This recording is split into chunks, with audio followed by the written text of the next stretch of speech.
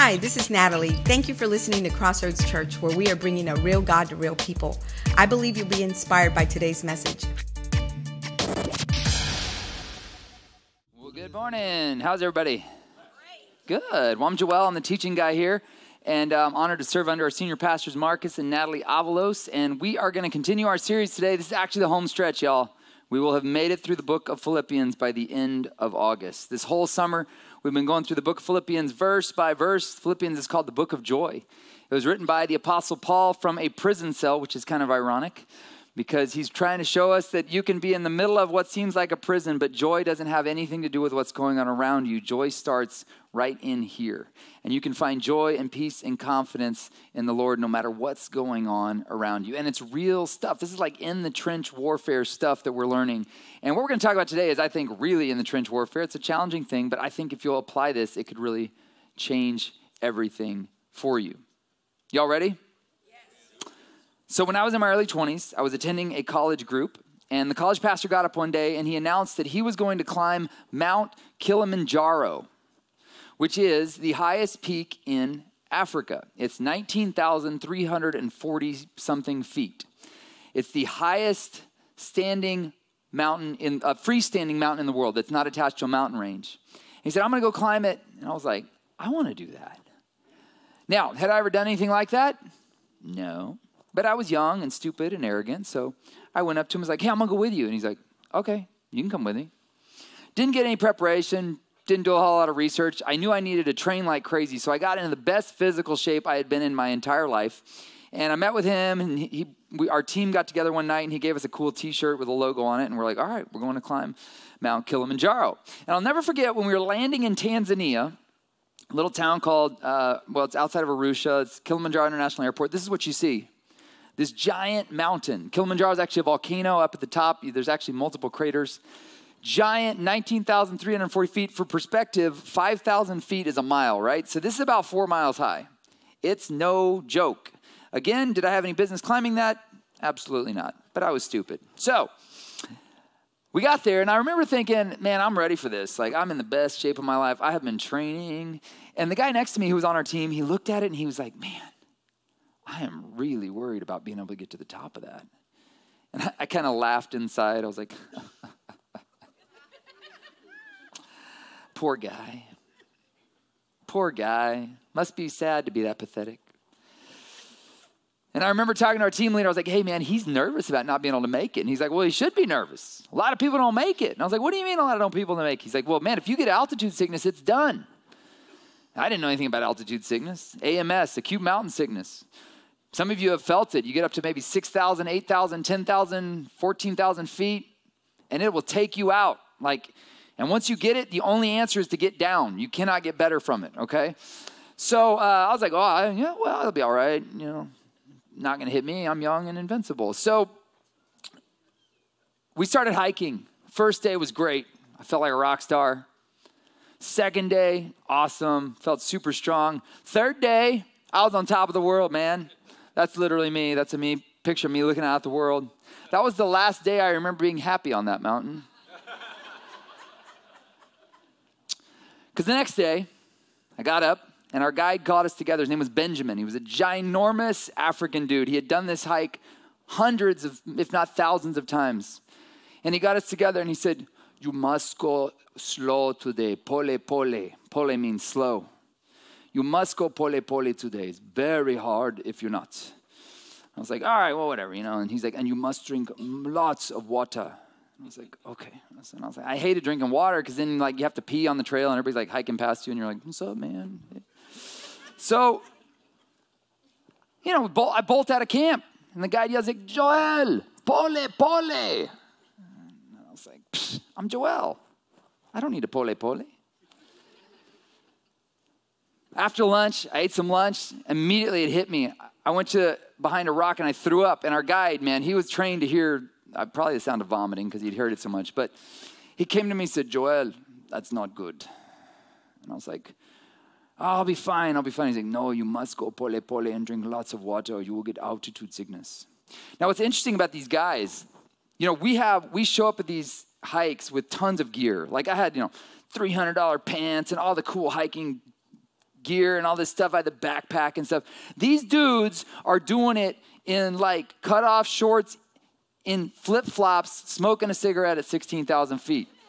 And we're all like, and we look so hardcore, and they're like, hey, you're doing good, man. Yeah, and they're carrying 40 pounds of backpacks because they haul all the gear up for us. So we look all hardcore in the pictures, but there's these dudes, these amazing African guides. Benjamin was one of them.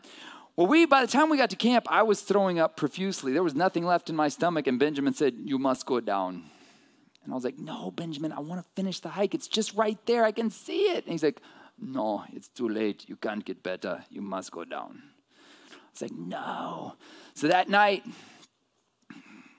he sent a guide with me, and for the next 6 hours, I hiked through the night with just a little headlamp to guide my way, every 40 steps stopping to vomit whatever was left in my stomach.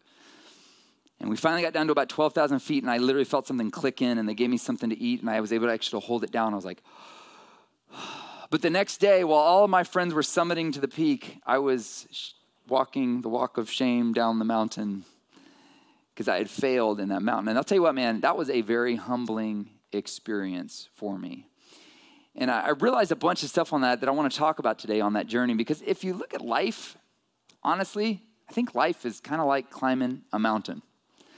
You think about last week, the Apostle Paul, we looked at the verse last week where Apostle Paul said this, one thing I do, I forget what's behind and strain towards what's ahead. I press on toward the goal to win the prize for which God has called me heavenward in Christ Jesus. If you didn't hear the message last week, I'd encourage you to go back and listen to it on the website or the app. We talked about this idea of perpetual ascent. The goal of the Christian life should be to always be moving forward and up. Always pressing on to be more of who God says we can be. Forgetting what's behind, there's things we need to dive to and let go of, and we press on to be more of who God says we can be. And the Christian life is always about moving forward. And it doesn't matter how slow you go, as long as you don't stop. And if you keep pressing forward, he who began a good work in you, it says, will be faithful to complete it. But lots of times what happens, I've been on a lot of mountains that because they're volcanoes at the top, they're ash. And when you stop, you actually slide backwards. You have to keep moving forwards. And that's what Paul is talking about. You've got to keep moving forward. And as you move forward, you're growing more in him and you're learning more about who he is. And that's what he's talking about in this verse. So he goes on, he says, all of us then who are mature should take such a view of things. If you are mature in your faith, if you're growing in your faith, your desire is going to be, I always want to be more of who God says I can be. I want to grow in my faith. I never want to get to a point where I go, I got this. We never get to that point in our faith. There are certain things about God that we have firm and confirmed, and we know this for sure, but we're never going, yeah, I got all I know now is all I need to know. There's always more that we can learn. So Paul says that's how your mature view should be. And then he says, and if on some point you think differently, that too God will make clear to you. And I love this. It's like kind of a jab from Paul. He's like, hey, if you don't agree with me on this, don't worry. God will show you you're wrong. So only let us live up to what we've already attained. Join together in following my example, brothers and sisters. And just as you have us as a model, keep your eyes on those who live as we do. Paul's basically saying, follow my example. So this is an interesting, what's fascinating, I think, is this line right here. Only let us live up to what we have already attained. So the next year, after I had my failed attempt of Kilimanjaro, that same college pastor said, I'm going to go climb the highest peak in Europe, which happens to be Mount Elbrus. It's not Mount Blanc. A lot of people think it's Mount Blanc. It's Mount Elbrus, which is actually in the Caucasus Mountains of Russia. So that next summer, we flew to Moscow, met our team, and we flew down to Mount Elbrus. It's just right near Chechnya and Georgia border there. This is a whole different kind of a mountain to climb because the whole thing was covered with ice year round. And I was, once again, not prepared. I did not have the right gear, but fortunately we had a guide named Boris.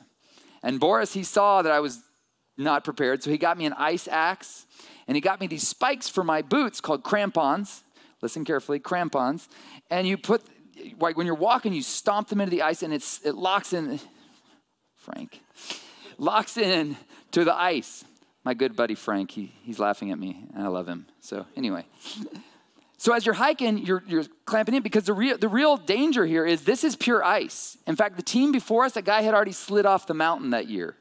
And as you're hiking, if you lose your footing, you will slide off. So Boris, He got up one morning, he said, he was Russian, right? He's like, you must be very careful. I will go ahead and you only take the steps I have taken. And so Boris would lead the way and he'd go up to the top of a stretch and he would hammer in an ice anchor.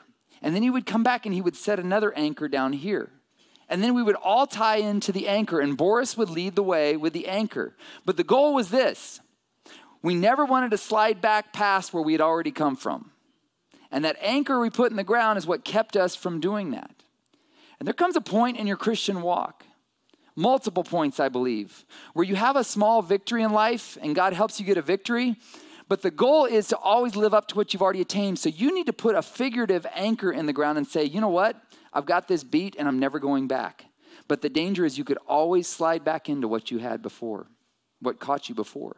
So the goal is to put these anchors in. Here's what an anchor looks like. I had a friend. He really struggled with pornography. I was texting him one day. Couldn't get a hold of him. Finally, I called him, and he's like, oh, you can't text me anymore. I'm like, why? He goes, I got rid of my smartphone. He got a cheap little $40 flip phone. Drove me crazy. I couldn't text him. I had to actually call the guy. And he said, but listen, I'm so determined to be pure and clear from porn, and I want my marriage to be solid. I got rid of my phone. So his anchor in the ground was, even if it's irritating to everyone around me and a little bit more work for me, I'm not keeping anything around that would cause me to fall into temptation. Talk to other people. My dad was one of them. He grew up with a raging alcoholic father, and so dad's rule was we don't have alcohol in the house. He wasn't super legalistic about it, but he just knew we got that in our bloodline. We're prone to that. He kept alcohol out of the house. That was the anchor that he drove into the ground. And he looked at everybody else and he said, there's nothing wrong with you doing it.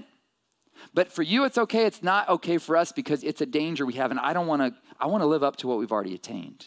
I want to keep going further in the faith and I'm not going to slide back. And for every one of us, there's some areas in our life where God's going to give you a victory and you need to be really careful once you get that victory to hammer an anchor into the ground. But the next thing you need to do is you need to keep an eye on the people that are around you. We had Boris, he was up front, but we felt extra safe because you know who the person was that was last in the line here? It was a girl named Oksana, who that year was she was from Ukraine, and she was like the best ice climber in this world championship in Ukraine. Top-notch ice climber. So in front of us, we had an amazing person. Behind us, we had an amazing person. And I think this is a good picture of what we need to have in our lives where Paul says, hey, you need to follow these people who are living by this example. Jim Rohn, he said this, you're the average of the 5 people you spend the most time with. Most of us, we think we're probably the smartest in our group of friends, right? We don't say it out loud to our friends, but we know we're just a little bit smarter than everybody else, right? It's not the fact. The fact is you're about in the middle of your friends. In fact, if you are the smartest in your people, in your friend group, if you are the smartest person there, you need to find another group of friends because they are not pushing you to grow and become all you could be. You need to have people around you that are pushing you a little bit, and then you need to have people that you're helping pull in behind you, all the while seeking to push ahead and go together up higher. And that's where Paul, I think, is talking about. He follows up and he says this. He says, I've often told you and before, and now I tell you again, even with tears, many live as enemies of the cross of Christ. Their destiny is destruction, their God is their stomach, and their glory is in their shame. Their mind is set on earthly things, but our citizenship is in heaven. And we eagerly await a Savior from there, the Lord Jesus Christ, who by the power that enables him to bring everything under his control will transform our lowly bodies so that they will be like his glorious body. I think what he's saying here is you need to make sure that the people you're climbing and hiking with have the same values as you. You need to make sure the people you're surrounding yourself with are going in the same direction as you. This thing here, he says their God is destruction. One verse says their belly is their God. Their God is their stomach. Basically, I think that's saying that people who are obsessed with pleasure and indulgence, that's a path to destruction. If you're just going after every pleasure and indulgence, the world tells you to do that, but that's the path to destruction. And if you got friends who every time you hang around with them, you find yourself stepping back into old things that you afterwards the next day go, oh, I shouldn't have done that. Oh, I shouldn't have talked about that. Oh, we shouldn't have gone there. You're hanging around with people that are dragging you away from the destiny God has for you ahead. And this is where Paul's saying, you've got to make sure that your people that you're hanging out with have the same values as you. Now, does this mean we just need to separate ourselves completely from the world and not hang out with anybody that has different views than us? Absolutely not. But you should not have people in your core group of people that do not have the same spiritual values and aims as you, because naturally you are going to be dragged down by them. In fact, this is what Paul says here. He says this, don't be misled. Bad company corrupts good character. A guy told me this week, he's like, my son, man, he's such a smart kid, but he just hangs around with these people that constantly get him in trouble. And I'm like, then he's not a smart kid. You may be super smart, but if you're hanging, listen, if you want to fly like the eagles and you're hanging around with turkeys, you're going to end up being a turkey. And everybody tells you you're an eagle, but you're hanging out with turkeys. I'm sorry. Potential is nothing until it's activated. And it doesn't mean we go, all these people are they're lowly or worse than me. No, the fact is there are going to be some people in your life that you need to keep in your life, but they need to be seen as a mission field, not as your mentors. Because bad company corrupts good character. So the question I'm asking is this. Who are you climbing with? Think about it for a second. Who are the people that you give the most time? And it's hard sometimes, because sometimes you're at work with people and you're like, the people I'm working with, they're horrible people. And they drag me down. Listen, you may need to consider getting a new job. And trust that God's going to honor that. Don't do it. Just don't jump to the gun. Seek wise counsel. Pray. Talk to advisors. But the bottom line is, if the people that you're hanging around with are keeping you from growing spiritually, you need to do whatever it takes to drive that stake in the ground and go, I can't get dragged back to that. I had a friend that she got clean from addiction. And about 6 months afterwards, she's like, I'm going to go to college. And she got accepted at this college, and it was in a town that I was like, that is not a good town for you to go to, based on what I know about your addiction. She's like, yeah, but I'm clean. God delivered me from that. 6 months, she went up there, and just a few months in, she was right back in the addiction. And she had told me one time, she's like, I just want to go minister to those people that were struggling with the same addiction as me. But listen, don't lie to yourself. That's what Paul's saying. Bad company corrupts good character all the time. And for some of you, you have a heart for the people that live in what you just came out of. You have no business right now being the voice of ministry to them, because you're not ready yet. You need to get stronger. Right now, the draw to it is still too strong. And what you need to do is you need to trust God's going to send people to your friends, but you're not the one that needs to go to them. And you're hanging around with them, and you're invariably going to be dragged down by them because you're just not strong enough to resist that temptation and that tide. But listen, God will bring the people to them, but you need to stay clear of that as best as you can. And again, those people, they may have been good for you back then, but there are seasons of life where the people that used to be with you, the people that just because you have a past with them doesn't mean they're supposed to be in your future. And you need to love them. And this is what's really challenging, okay? I grew up pretty poor. And when you grow up in poverty, there's this whole mindset you get with it. And one of the mindsets of poverty is you don't have any money, so relationships are your most important capital, right? Because you go, well, I don't have money, but if I got family, and family will always bail me out. So you always end up bailing out family members, even if they're doing bad stuff, because you're like, well, one day they may need to bail me out. And so it's a beautiful thing that relationships are the most important capital you have. But the negative downside of it is oftentimes we stay connected to people and family that actually are holding us back from all God has for us. But we get afraid because we go, man, if I cut them out of my life trying to go where I need to go and I get in trouble, who am I going to have? And you oftentimes have family members and friends that when you say, I just can't be around them anymore. And they're like, what, do you think you're better than us? You think you're better than us now? You holy roller, Jesus loving person? Who do you think you are? And it's really difficult because you want to go, listen, you do your thing. I don't think I'm better than you, but I've got to get around people that have the same vision for life that I have, because invariably you're going to become like those you hang around. And you can love those people at a distance. And there may be some people that were great friends for years with you. They grew up with you, but they're actually holding you back from all that you could be. And this is where Paul says this, or Solomon says this, whoever walks with the wise becomes wise, but the companion of fools will suffer harm. About 10 years ago, I realized because I grew up poor, I didn't understand how money worked. Money, there's like literally like a whole knowledge base to how money works. So I started finding guys that understood money. I read a lot of Dave Ramsey books, and I read a lot of books about investing. I slowly started to wrap my mind around it. When we finally got our property in Kerrville about 3 years ago, one of the guys that I had brought into my circle, and he's just been a tremendous blessing to me, my friend Jeff, he I met him when I was leading a bunch of wealthy guys out hiking, and I met him. I was like, I really like the way this guy thinks, and he's super generous. So I started quizzing him and asking him things about, what do I need to understand about money? And when we got this property, I was like, you know what? I need to ask his take on this. And this is really important, okay? Because a lot of times what happens is we make our decision, and then we ask people's opinion about it. I have so many people come up to me like, hey, Joel, I'm going to marry this guy. I think God told me to do it. What do you think? I'm like, don't ask me. God already told you. Like, what does it matter what I think if God told you? You make your decision, then ask your advice. And I've learned you don't do it that way. That's the way you do stupid stuff. So I said, Jeff, come out and look at my property. What do I need to do with this? My dream is to put my dream home on this. And then we want to build a retreat center.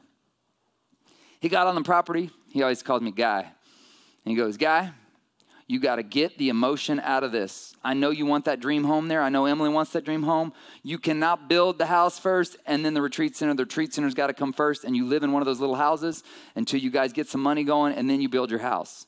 And it was devastating because we wanted that house so bad. But the reality is we couldn't do it with the money we had and the finances we had. And man, I am so glad I listened to Jeff because he understood stuff I didn't understand. And I would have made some dumb financial decisions. Jeff stepped in. I told Emily about it, and she's like, that resonates with me too. We have to put our dream on hold, but it was the right decision. I'm so grateful I listened to Jeff because he's wise with money.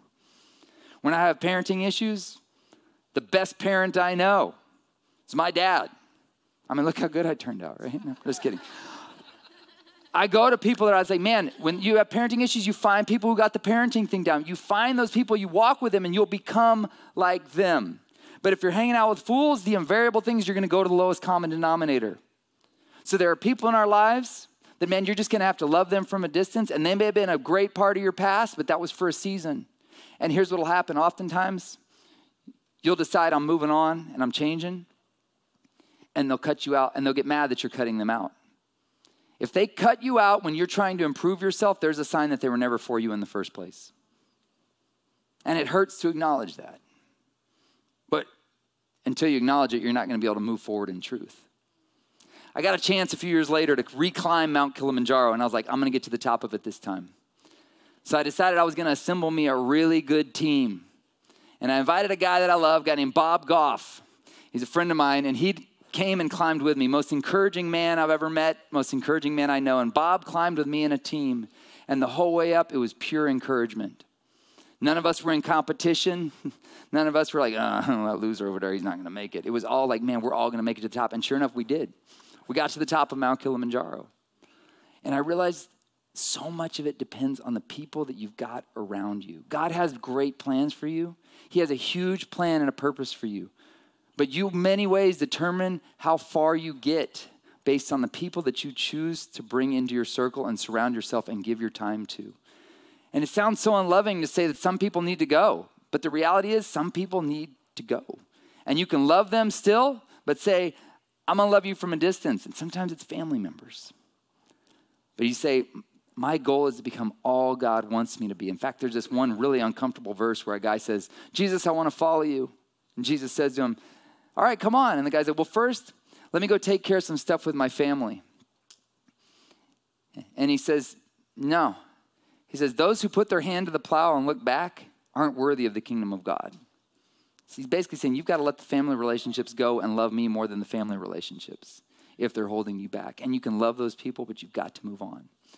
Now I realize it's very hard to make friends once you're an adult. Have you noticed that? Most of us, we just have to settle for the parents of the friends our kids make.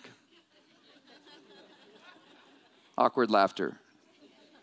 And your wife is like, hey, they're coming over again. And you're like, great. All right, here we go. It's hard to make friends, right? So I started thinking like, okay, if you're going to pick your friends and you got to just pick your friends, what should you be looking for in a friend? You're looking for somebody that's got the same vision for life, same passion, right? Maybe not the exact same things, but they've got a heart for God is the most important thing. And the verse that came to mind was 1 Corinthians 13. It's talking about love, but I think this is a good picture of what you should look for in a good friend. It says, love is patient and kind. It's never jealous or envious. That's a good question there. Everybody's got friends who are there for them when they're struggling, but do you have friends who are there for you when you're winning and they rejoice in your winning? And they go, man, after all the bad stuff that's happened to you, You're winning, and I'm super excited for you. Do you have friends that can rejoice with you when you rejoice? My brother, man, he is tremendously successful. His books have sold many thousands of copies more than mine have. In fact, when I go speak at churches, everybody's like, Malm, are you related to Jonathan? I'm like, yeah, that's my little brother.